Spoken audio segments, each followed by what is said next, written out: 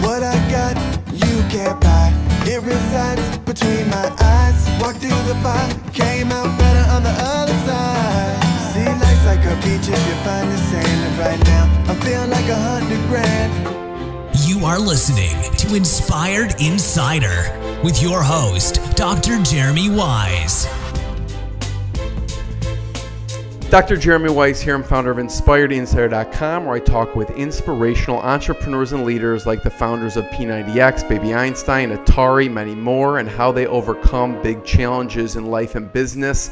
Today, we have Dr. Aubrey DeGray. He's a biomedical gerontologist who's the Chief Science Officer and co-founder of Sens Research Foundation. You could find them at sens.org. They work to extend the lifespan significantly. And to give you an idea, they believe the first person that will live to 1,000 is alive today. I believe I'm accurate with that. You said that. He received a degree in computer science and PhD in biology from University of Cambridge. Dr. DeGray is editor-in-chief of Rejuvenation Research and sits on numerous scientific advisory boards. He's the author of the book Ending Aging. And if you haven't seen his TED Talk, go check it out. Dr. DeGray, thanks for joining me.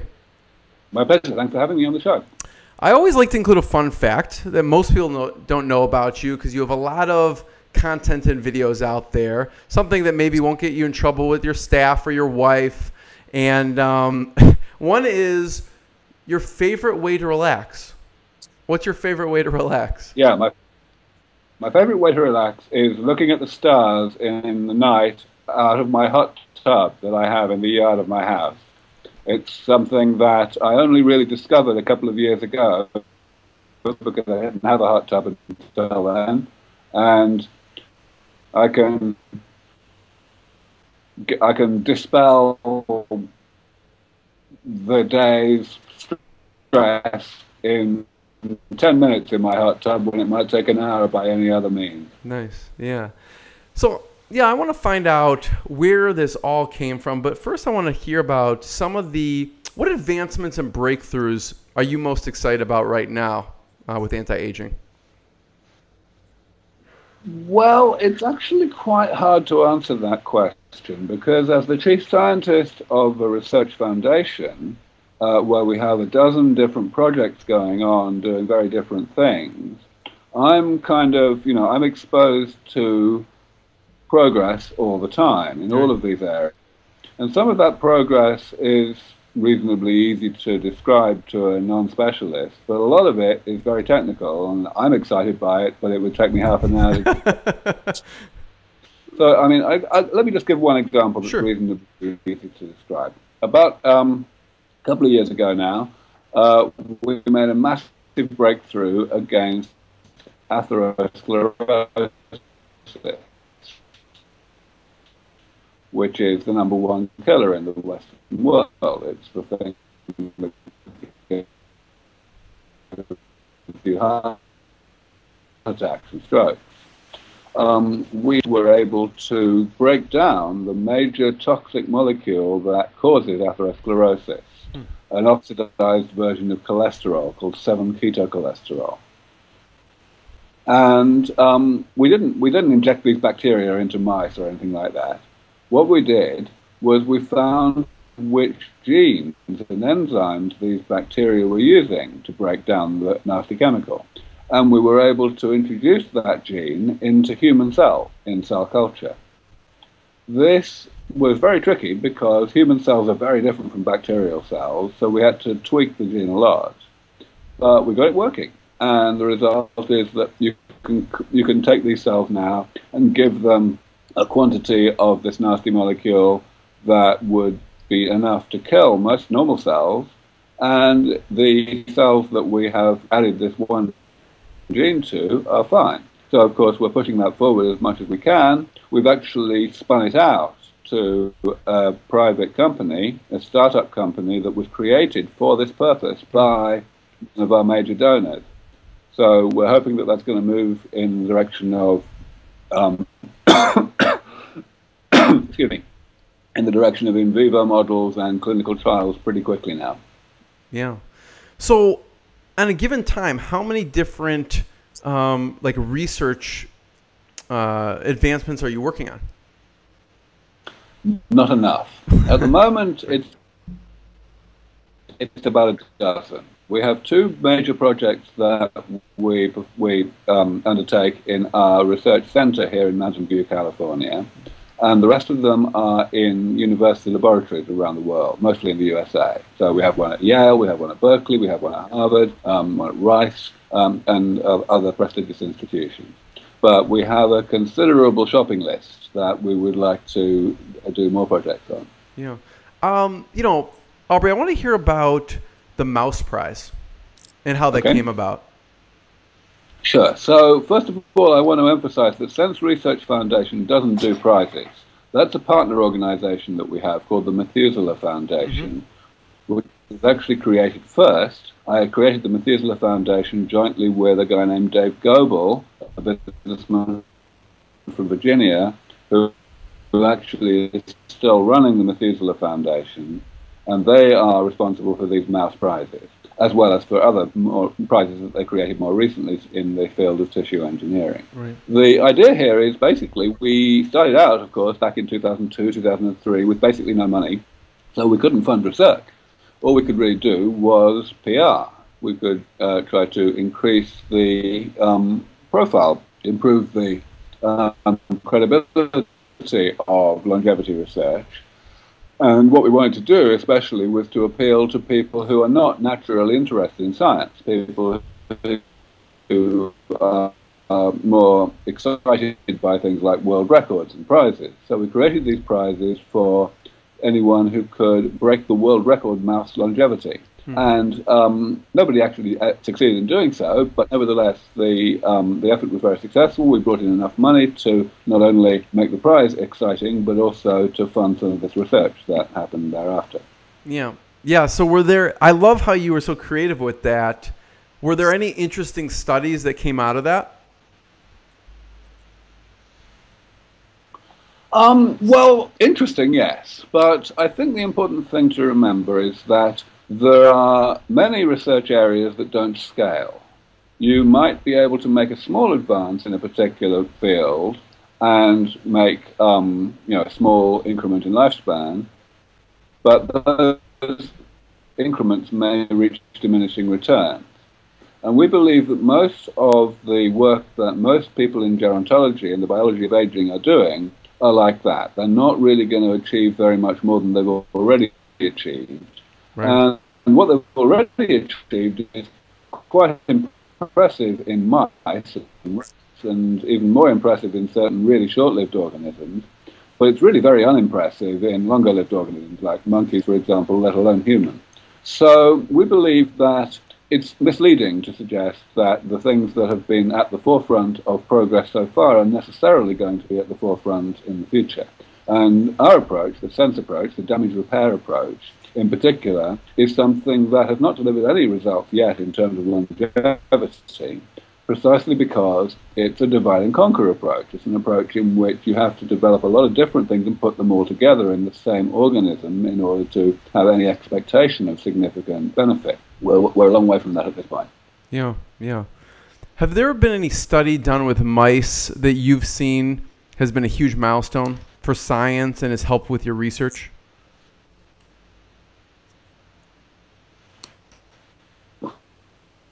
Well, sure. I mean, we do a lot of our own research with mice. Yeah. Mice, of course, have been used in the laboratory for a century in all manner of ways. And in particular, there are lots of techniques out there now for manipulating mice genetically so that one can make them more human-like, make them, for example, mice don't normally get atherosclerosis at all, or Alzheimer's disease, for example. But you can make them get something that's very like atherosclerosis or Alzheimer's by messing around with their genes. And there are many other techniques available. So sure, there are important discoveries made all the time. We, for example, have shown that you can maintain the blood of mice even if their blood stem cells are not able to divide indefinitely because they don't have the gene for an enzyme called telomerase that extends the end of the chromosome. Yeah. That's a very important discovery because it's an important component of our approach to combating cancer. Yeah, yeah.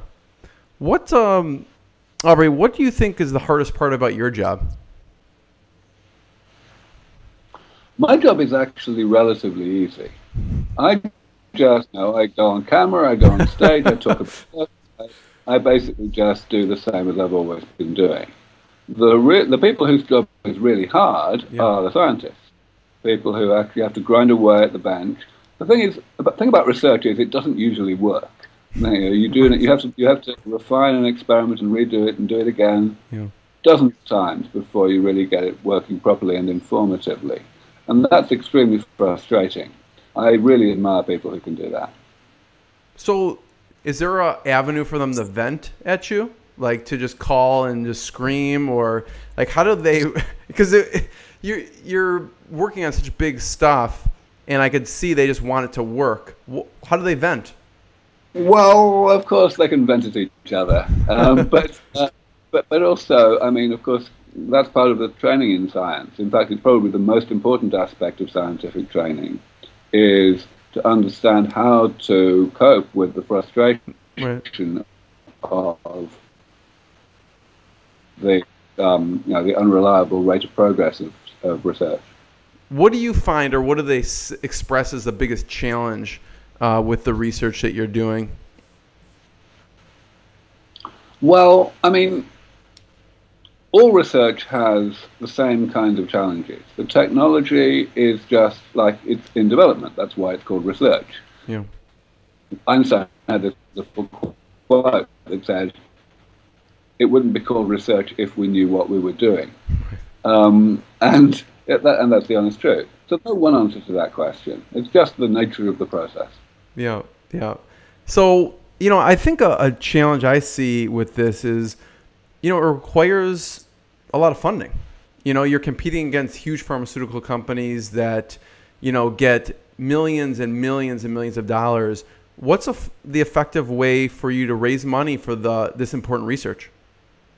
The big difficulty that we have is that we are working on early stage research. And of course, the reason we're working on it, the reason we exist at all, is precisely the problem you raised there, that most really early stage research gets neglected by other people because it won't make anyone any money anytime soon. Right. And it might not make anyone any money ever. Right. So we want to step into that gap and make sure that vital research that needs to be done is not neglected. And the result is that we decided to create ourselves as a charity, as a 501c3, a non-profit, so that we would be able to attract funds purely philanthropically. Now, that's not to say that we're not interested in the private sector.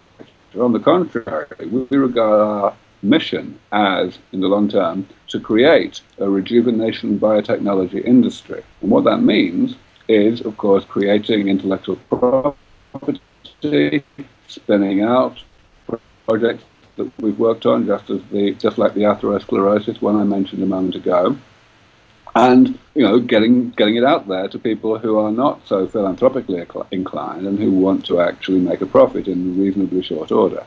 But yeah, ultimately the engine room of all of that is the early stage stuff. And that's why we are a non-profit now, and that's why we hope to persuade people to understand that they will eventually gain, whether in a humanitarian capacity or in a financial capacity, if they are willing to be purely philanthropic at the outset. Yeah. I mean, in Aubrey, there's still a lot of competing factors with that. I mean, there's a lot of charities out there. How do you compete with all the other noise or where people can, put their funds? Every charity is different. So in biomedical research, there are charities that work on specific diseases, and many of those charities are far larger than us, of course. It's somehow an easier sell to talk to someone whose mother died of Alzheimer's and get them to give money to Alzheimer's research, for example. The big problem we have is that society, since the dawn of time, has felt that aging is not really like a disease. It's this kind of natural thing that's just going to happen. Yeah. And they don't really have it in their mindset, the idea that it might, even in principle, be amenable to medical intervention. Yeah. That's what we have to do. The challenge we have is to get people to understand that actually there is no biological basis for making a distinction between things we call aging itself and things we call the diseases of old age. Yeah. How did you end up getting funding from Peter Thiel? We got funding from Peter because I met him at TED, actually, at the TED conference when I was speaking, and he just decided he was interested. Went to dinner with him once, with a few other people. After that, I met him one-on-one for coffee a few times, just got him up to speed. He just basically just liked the idea. Yeah. You can't do that with Peter Thiel anymore. His philanthropic portfolio has become far too large for that, so he delegates these things now. He has a foundation, of course. Yeah. But back then, it was just him making his own decisions, and I felt extremely privileged to have been able to become one of his most prominent and most, and earliest beneficiaries. Yeah. Yeah, I'm curious, how did you come up with the term Sens? Okay, so Sens is an acronym for Strategies for Engineered Negligible Senescence, which is a hell of a mouth, and we never really accept it. I mean, ultimately, it's not really very important. But it has a bit of etymology. The phrase negligible senescence was already a familiar one in the gerontology world. It simply means aging so slowly that one can't form a statistically significant conclusion that the population is aging at all. And this is defined on natural populations, typically. So, of course, the idea of engineered negligible senescence is to turn a species that clearly does age, namely eventually humans, into one that, if it ages at all, ages so slowly that you can't tell whether it's aging or not. Yeah. Did you find that in your research? Because I was reading somewhere it's sort of like an obscure term for like lobsters or crabs that don't age. Did you just find it in your natural path, or how did you even come across it? Yeah. Well, sure. I mean, I've been working I spent my first 5 years in the field of gerontology, just, going to conferences, reading literature, getting to know everybody. So, yes, it was a term that was very familiar to me by the time I came up with the basic concept that comprehensive damage repair might be the easiest way to bring aging under medical control. Yeah. So, Aubrey, what would surprise people about your health regimen? Well, I'm not sure that if you look closely at my health regimen, there's anything really surprising, because yes, I don't look after myself particularly well. I definitely don't get enough sleep. But that's not surprising because I'm on a mission. Right. I've got higher priorities, so to speak. I don't really think about it very much. What's typical sleep? A night of sleep for you? There's no such thing. I'm going to have to get on a red eye tonight, for example. Yeah, I'm just curious because you see the longevity, so you can do whatever you want, right? Well, in the end, yes. At the moment, of course, is to not just get to there, but to get everybody else to there. Yeah. So I want to go back and see where this all came from. And, you're from London. What was it like growing up for you? My childhood was pretty normal. I went to school. I went to university. I was brought up by my mother on her own as an only child, so I had no family to speak of. But, yeah, it wasn't very interesting. I think that is interesting, actually. How did your mom influence you early on? Oh, enormously. I mean, she somehow or other got me to enjoy learning and understanding things. And, of course, that's the ultimate, most important thing for a young child to have in order to make the most of their education. Yeah. What did your mom do early on?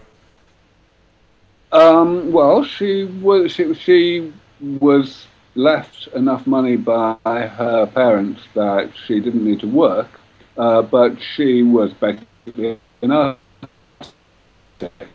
She painted, she took photographs, things like that. Nice. Yeah, sorry, there's a bit of a delay, so I may shut off my video. So if I'm not responding right away, I'm not being rude. I just there's a bit of a delay there. But so the early days, I know you were. What's that?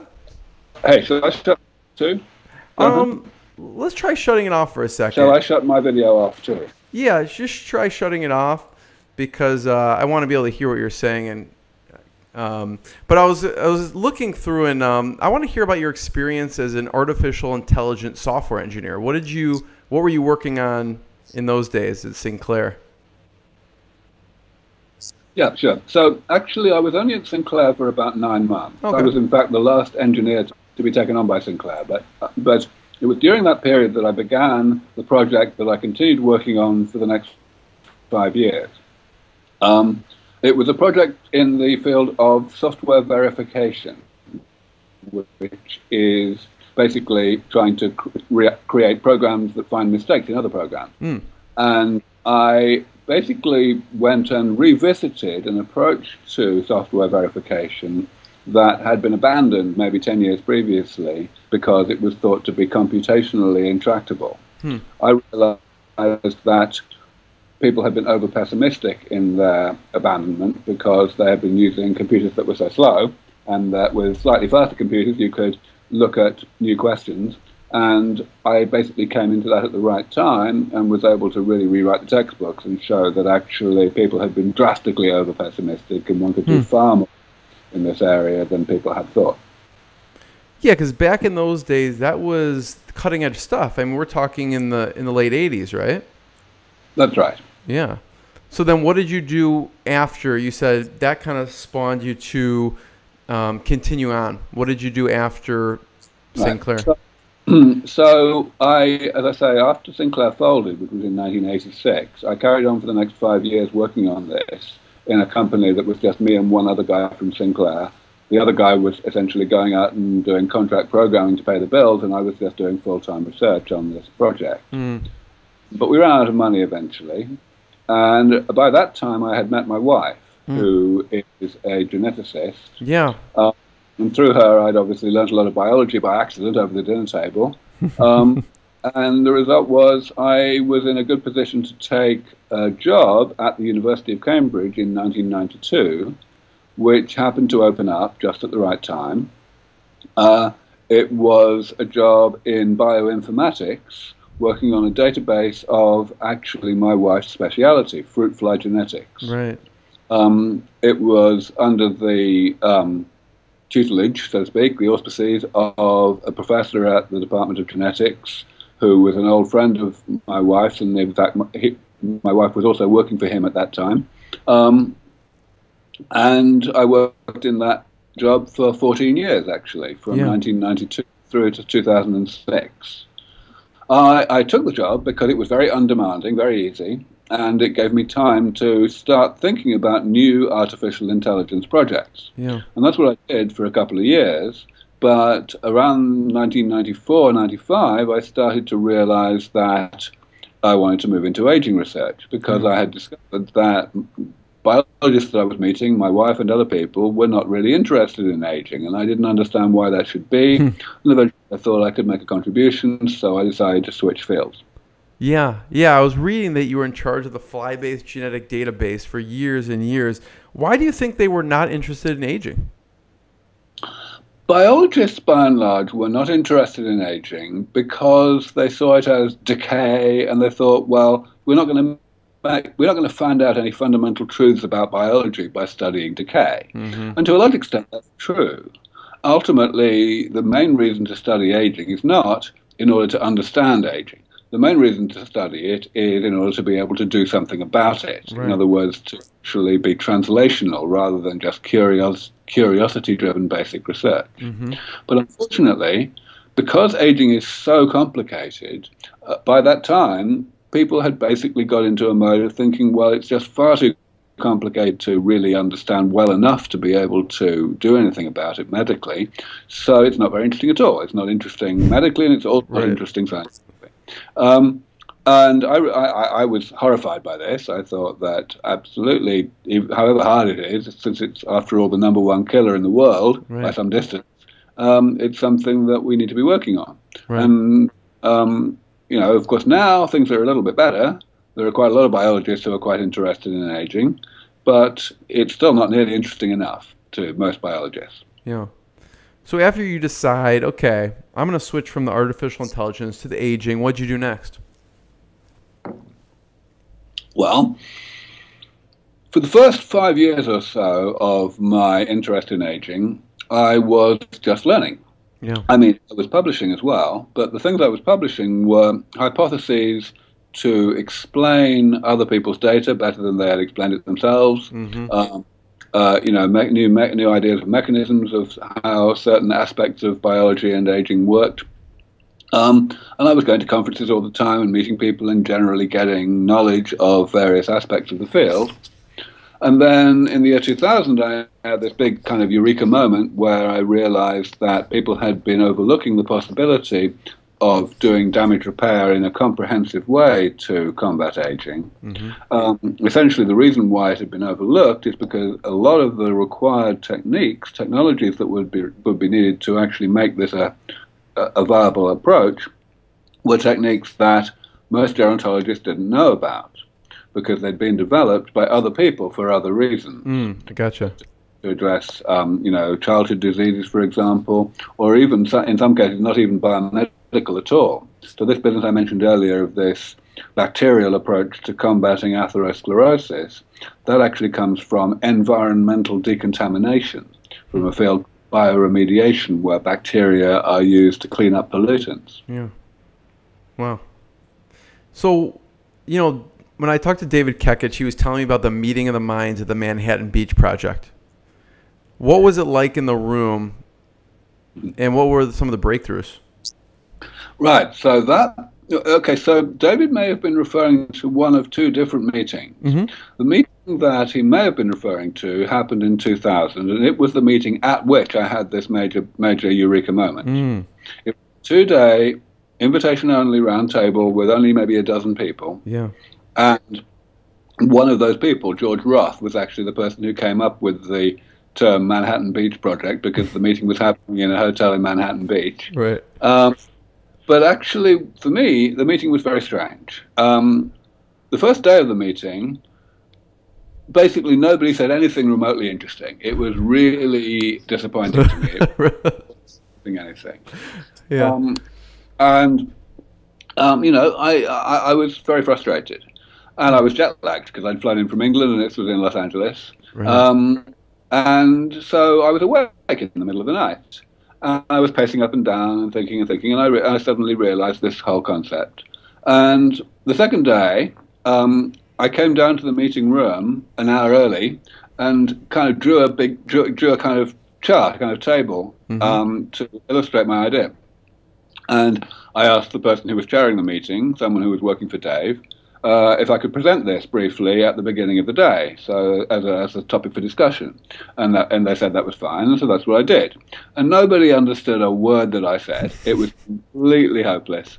It took me a while to figure out the right language to use to bridge the conceptual gap, so to speak. Why didn't they understand what you said? You have a bunch of bright minds in there. What was it? This is normal in science. Yeah. When you have a new idea, the reason why nobody has had it before is because it's outside the box, right? Right. It's because it's just somehow orthogonal to people's pre-existing mindset. Yeah. And so it's normal for people to find it quite difficult to explain to each other, however bright everybody is. Mm-hmm. What was it that you presented at that moment, and how has it changed? Basically, I just presented this classification of different types of damage, different types of things that change throughout life in the body and that eventually are bad for us. And actually, the classification has changed incredibly little. And nor have and also the actual changes in the actual therapies that we want to develop to repair these various types of damage. Those have also changed very little indeed. If you go back to my earliest papers in this area, you'll find that I generally talked about 9 different types of damage instead of 7. Mm-hmm. that was just for the first couple of years. I drew away from that because I realized that two of the types of damage could more easily and more usefully be described in terms of the other seven. But it's been the same seven since 2003, 2004. That's pretty amazing. Yeah. And yeah, I mean, it's not just amazing, it's actually really heartening. It means that the whole thing, the whole paradigm is massively standing the test of time. It means that we're actually, you know, on the right track with high probability. Yeah. Yeah. So, you know, Aubrey, how is, obviously, your wife has been in the field for a long time. How has her thoughts and research influenced your company?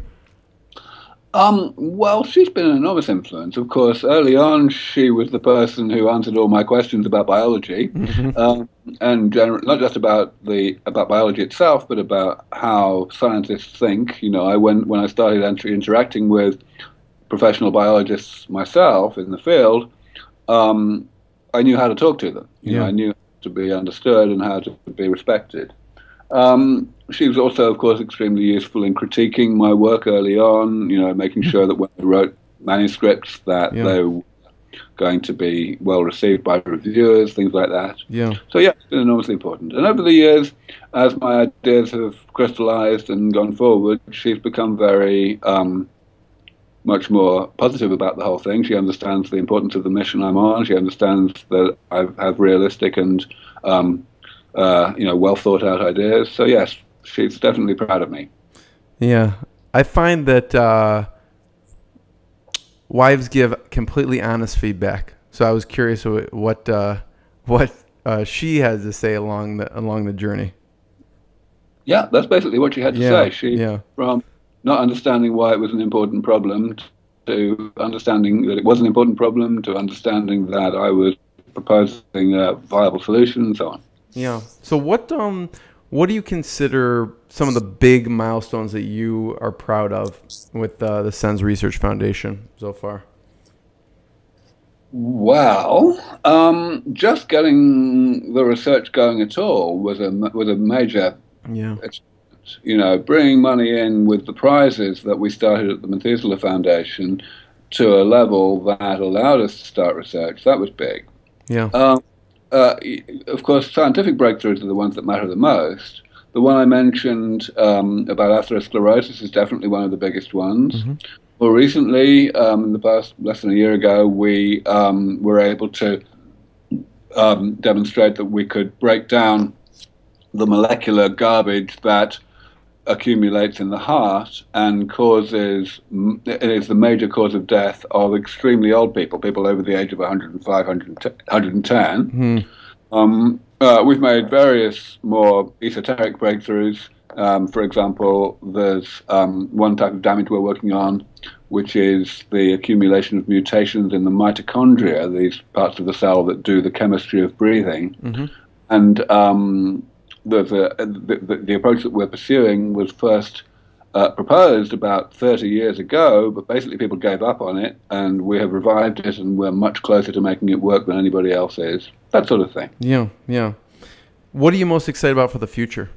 What do you see in the next, 5-10 years or beyond? Well, I would say that over the next 5 or 10 years, the future is looking pretty bright. It's still really hard work just bringing money in the door sufficiently to be able to get the work done. But every little breakthrough we make increases our credibility, increases the credibility of the overall paradigm. It makes it that much easier to bring in more money to accelerate. And we're seeing that acceleration. We're not seeing it to a nearly sufficient degree, but we're still seeing it. So, it could be worse. Yeah. Of course, it's not just what we're doing ourselves. It's also the community out there, the whole zeitgeist of the anti-aging concept. It's no longer considered to be snake oil and snake oil forever. There are really respected people like Google getting into this, creating a new company called Calico that is to defeat aging. And really larger-than-life visionaries like Craig Venter and Peter Diamandis getting together to form a company to try to defeat aging and so on. Yeah. So it's a different world now than it was a few years ago, and I'm hoping that change is going to accelerate. Yeah. What are the biggest objections that people give you? Well, it depends on what you mean by biggest, doesn't it? I mean, all the objections are pathetic, that's for sure. Like I was watching an interview with you that you did it with BBC. I don't know if he meant to be confrontational or if you even felt he was being confrontational, but he was definitely challenging every point along the way. I think you must be talking about the interview I did with Stephen Thacker. I've done many interviews on the BBC, of course. Okay, yeah. Well, yes, absolutely. Hard Talk has that Hard style. Talk, yeah. Yeah, it's supposed to be a an adversarial format. Mm-hmm. So that is Stephen's style. But yeah, I mean, he was a big supporter. You know, I met him just a couple of months before that interview in Switzerland when I think I had to. I was a last-minute replacement for the foreign minister of the Lebanon or something like that. Nice. Oh, Palestine, that's right. At this conference in Switzerland, and he was supposed to be interviewing this politician, and he had to switch at the last minute to interview a biologist. And I must say, he did rather well. Yeah. But the thing is, he and I got on like a house on fire, and he was very impressed with what I had to say and very interested, and so he immediately put me on his show. And yeah, I mean, he was very supportive. He obviously, as you say, he tried to ask hard questions, but he wasn't particularly surprised that I had good answers, put it like that. Yeah. Yeah, and so what has been, I know you say your job is easy. I think you're being modest. What is the biggest challenge now for you in particular to get the word out? Well, it's all about bringing money in the door. Let me be clear about that. When I started out, I had 3 problems to solve. Yeah. And I solved 2 of them comprehensively at least 10 years ago. The first problem was to come up with a plan for actually defeating aging, actually bringing aging under medical control, and that was really done in one moment, in that eureka moment I mentioned 15 years ago. Yeah. And then the second problem was to bring people on board, to get the world-leading scientists, or some of them, in all of the various relevant disciplines, to be enthusiastic about all of this and to be interested in actually developing these technologies that I was describing. And that, too, was something that I was very successful very quickly in achieving. I would say certainly by 2005, all of the boxes had been ticked in that regard. So the only problem that remains is giving those enthusiastic world-leading scientists the resources with which to actually get on with it. And that's what I'm still doing. Yeah. Aubrey, I always ask, since it's Inspired Insider, what's been the lowest point in your life and how you pushed through those tough times? I've been extraordinarily lucky in that regard. So, for example, when I was doing the software verification work in my mid-20s, I was working in a very unusual way. I'd never worked in research before, and I was feeling my own way through this very, very difficult project without a supervisor. Normally, at that stage of a researcher's career, they're doing a PhD, and they've got some senior scientist, a professor, who's in charge of keeping them on track, keeping them motivated, making sure they don't make too many mistakes, and so on. I didn't have any of that. Yeah. And I regard myself as emotionally a very strong individual, but nevertheless, I think I could easily have ended up just becoming disillusioned and deciding that I wasn't cut out for research if I hadn't just had a bit of luck in terms of a nice steady sequence of achievements, of progress in getting my system that I was developing to achieve more and more, to be able to do more and more. Most PhDs aren't like that. There'll be periods of maybe 6 months or even longer where one makes no progress whatsoever. And it's extraordinarily disillusioning. Yeah. So I just didn't have that. And in fact, in general, if I look back at my whole life, it's just been rather charmed. Everything's gone right. Everything? Absolutely everything. Wow. Pretty much, yeah. That's amazing. I can't say that I've had any major setbacks. Yeah, that is amazing. What's been, there's been a lot of proud moments, I'm sure, with Sens. Is there one in particular that sticks out that this is going to be the turning point to the big breakthrough? Well, I can think of 2, I would say. The first one would be the first conference that I ran in 2003. So that was when the Methuselah Foundation had just been created. In fact, I started to plan the conference before the Methuselah Foundation had been created. And it was a spectacular success. It was, I'd never run a conference before. I brought in a huge number of really high-powered scientists. Everyone was astonished at how successful it was. Everyone loved it. And, of course, it led to, it spawned an entire series of conferences that's happened every 2 years ever since. So that was good. The second one was bringing Peter Thiel on board as a major donor. And that was rather different, because there I felt the same. I felt at the time that I've really cracked this. It's going to be easy from now on to continue to bring in new high net worth individuals to support this work just as enthusiastically as Peter is doing. And there I was completely wrong. It took another 4 years before we brought in anyone at the same kind of level as Peter. And, we're still waiting for number 3. It's been at all easy to bring in the right people. Yeah. Who are your mentors? And what's the best advice they've given you? I can't really say that I've had any mentors since I was a kid. I had certain very good school teachers, and of course I mentioned my mother already as someone who, had an enormous influence just by teaching me to enjoy learning. My wife has certainly been important in teaching me a bunch of biology. But if I'm talking about advice, it's rather more difficult. I would rather answer the question, who are my role models? Who do I really look to as people whose footsteps I'm trying to follow? And there, I guess, there are a few people I would mention. One of them is Denham Harmon, who just died quite recently, less than a year ago, at the age of, I think, 98. He was the originator of the free radical theory of aging back in the mid-50s. And, very, very important gerontologist throughout the history of the field. But the point is that he was also a great firebrand in terms of, being unwilling to just do what was politically expedient. Most gerontologists in the 60s and 70s, especially the 70s and 80s, essentially gave up not only on trying to do something about aging and develop therapies, but also on trying to talk about doing something about aging as the ultimate goal of the field, because it was considered to be politically incorrect. It was considered to be, unrealistic and to bring, to be counterproductive to funding and so on. Harmon wanted nothing to do with that kind of thinking, and so he actually quit the main Society for Gerontology in America and created his own society, the American Aging Association, in 1970, and brought together people who were willing to be courageous and intervention-friendly, if you like. And that society actually struggled quite a lot for a while because so few of the prestigious gerontologists in the field were willing to be associated with that kind of thinking.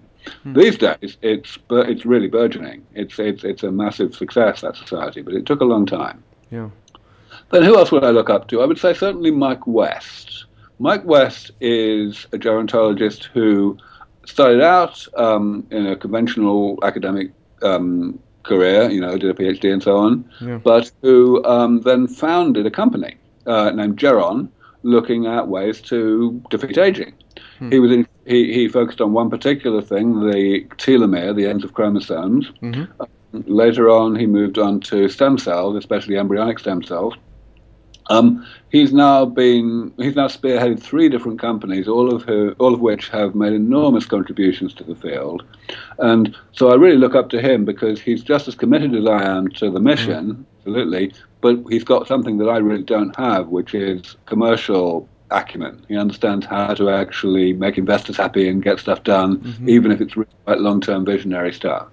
And the third person I would identify as a real role model for myself is, again, for similar reasons to Mike West, is Peter Diamandis, the guy who created the X Prize Foundation with the X Prize for Space Tourism, and he's since, of course, created many other prizes within that foundation. He's also created Singularity University jointly with Ray Kurzweil. He's created Human Longevity Inc. recently with Craig Venter. He's even working on mining asteroids with Planetary Resources. So he's absolutely everywhere. Yeah. And all of these things he's worked on have been absolutely extraordinarily hard to succeed with. Yes. He's taken immense risks. Yeah. So I don't know anyone who has his level of combining, on the one hand, real vision and yet, realistic vision, with, on the other hand, salesmanship. He can sell anything. And that's why he's managed to do so much. Yeah. Yeah, Aubrey, I asked the mentor question because what I find interesting about the Sens Research Foundation site is you do an amazing job of, you have of a leadership team. Like you'll have the research advisory board and you'll have a team of scientists that way. But then you have also on the technology side, you have a group of people on that side and then the executive team. Sure. Yeah. Yeah. I mean, it's kind of what you got to have for an organization that's doing such a lot, and didn't have that until fairly recently. Until let's say 3 years ago, our budget was much smaller. It was only in the region of 1 or 2 million, and that's because I was able to roughly double the budget of the foundation with my inheritance. My mother died in 2011, and sorry to hear that. Left me a couple of houses in central London. Yeah. Which allowed me to basically, after liquidating them, to have something in the region of $16 or $17 million to play with, and I gave more than 3/4 of it to the charity, which, on the one hand, saved an enormous amount of inheritance tax, as you can imagine. Right. So, of course, it did actually allow us to do a lot of projects that we wouldn't otherwise have been able to do. Yeah. So yeah, that was very valuable. But yeah, it meant that, of course, we didn't have much money early on, and so we've been able to do a lot more lately.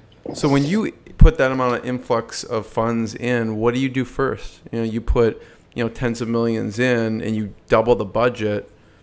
Where do you decide that the priority is? It seems like a tough decision. Well, I mean, of course, I'm the chief science officer of the foundation, so I was already doing that. I was already making decisions about prioritizing a project. It was just a question of, we were able to move the pay line down and fund some projects that we wouldn't otherwise have been able to fund. Yeah. Aubrey, I appreciate your time, and I have one last question for you. But before I ask it, can you just tell people where they should check out more and find out what you're doing at the Sens.org lately? Sure, yes. Sens.org, our website, S for sugar, E for elephant, N for November, S for sugar. No E at the end, just Sens without an E at the end. Mm-hmm. Yeah, that's our website, and it's got everything you could possibly want to know. It's got material for specialists, for technical people. It's got, of course, lots of material for non-specialists. It talks about the conference that we're doing in a couple of months in just next to San Francisco Airport, which will be a showcasing of not only academic work but also the industry involvement in this whole new field. Mm-hmm. There'll be regulatory people, there'll be policy people, there'll be everyone, lots of members of the general public, of course. So that would be definitely the right place to go if one really wants to learn more and get exposed to all of this. And, of course, on the website, there's a nice big friendly donate button. Yes. It's in orange. It is. What's the conference called, and is it always in San Francisco? The conference is called Rejuvenation Biotechnology, and it's actually just south of San Francisco. The airport is about 20, 30 miles south of the city. It's always, this is the second one we've done in the US. We've done in England, which is where I come from originally, of course, and we'll probably continue that series, so it's somewhat on hold at the moment. But at the moment, we're talking about conferences in California, yes, and the one that's coming up is on August 19th through 21st, and of course one can register at our website. Yeah. So, Aubrey, the last question I had is, you do a lot of interviews, a lot of speaking. What's a question you wish you were asked that you don't get asked often, or a conversation that you wish like this interview would enter into more so you could talk about it? Well, actually, that's quite a hard question to answer because I'm a sufficiently experienced interviewee that I basically just say whatever the hell you are. So I don't have to wish that someone would ask something. I'll just answer it anyway. Yeah, I'm just curious if there's anything top of mind now these days that you're most interested in or most excited about. Yeah, no, not really. I mean, really, the things that are most on my mind with regard to the topics that come up in interviews is more what I'm depressed about rather than what I'm excited about. What are you depressed about? Namely, that most interviews, and I commend you for not being one of these people, most interviewers will be fixated on talking about supposed hypothetical problems that might be created as a result of, as a side effect of solving the problem we have today, the problem of aging. Right. And of course, I've been answering those questions since the dawn of time, and right. It's extremely tedious because the answers are so bleeding obvious, and yet the questions still keep coming back because people just don't want to hear the answers. Well, you think they're just scared of death, or what do you think it is? Well, kind of. I mean, of course, when you've had this horrible phenomenon that's been happening, not just the death, of course, but all the enormous amount of suffering and debilitation and disease and decrepitude and general misery that happens beforehand, yeah. When you've got the thing as a fact of history that's existed since the dawn of time, then you've got to try and find some way to put it out of your mind, really. And that's what people do. They make up these fictitious reasons why the things are not important, or why aging might be a good thing after all, a blessing in disguise of some kind. Right. And I think, a lot of it is, even though they know that there's progress and some crazy people with strange English accents and beards are actually trying to do something about it, right. they'll still be scared to get their hopes up, because they'll think they don't want to be in that position of, ending up being disappointed if the progress is slower than they were expecting. Now, I view that as plain cowardly, but then, most people are cowardly, I guess. Yeah. I mean, if you think about the question in general, if you just go a little bit deeper, it just is pretty obvious. Like if someone says, well, we're going to overpopulate the earth and this or that, or it's going to be suffering. Well, the whole point of the, anti-aging is you won't suffer in your old age. You'll actually be healthier and rejuvenated. So I think if you just think beyond what's that? It's not very complicated, is it? It's pretty extraordinary that people fail to get that. Right. Or if you're overpopulating, well, obviously the people are living longer. They're going to be healthy and being actually contributing to society and spreading their knowledge even more. The interview won't be complete, Aubrey, without a beard question, obviously. But, when did you start growing this beard, and what does your wife think about it? It was about 20 years ago. Wow. It only took 2 years to get this long. Since then, it's just stayed at equilibrium. Really? Yeah. Just like eyebrows, there's some kind of genetically defined length that it gets.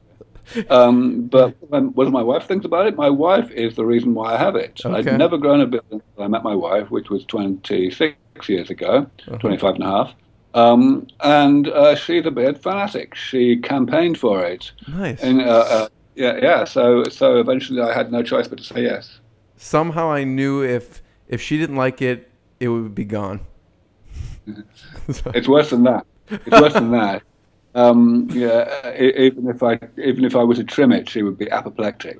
I love it. But I have actually said that I will shave it off for $1 million, and I have her blessing for that. $1 million. Okay, it's out there. Well, Aubrey, I want to be the first one to thank you so much. I really appreciate your time and everything you're doing. So thank you. Thanks. Thank you. All right. Bye-bye then. What I got, you can't buy. It resides between my eyes. Walked through the fire, came out better on the other side. See, life's like a beach if you find the sand. And right now, I'm feeling like $100 grand.